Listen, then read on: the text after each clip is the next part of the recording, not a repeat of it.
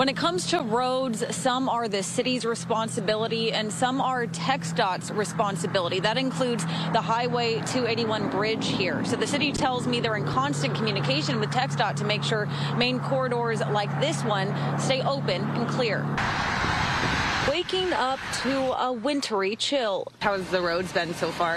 I haven't slipped yet. Crews kept busy Tuesday to keep the roads clear for travelers. This morning, we did have some local bridges that had some ice on them, and our public works crews treated those. We checked in with Marble Falls Fire Chief and Emergency Management Coordinator Russell Sander this afternoon after he met with city leaders for a status update. The things are holding up well. In the city of Marble Falls, we are encouraging our residents and those to please stay home, stay off the roadways.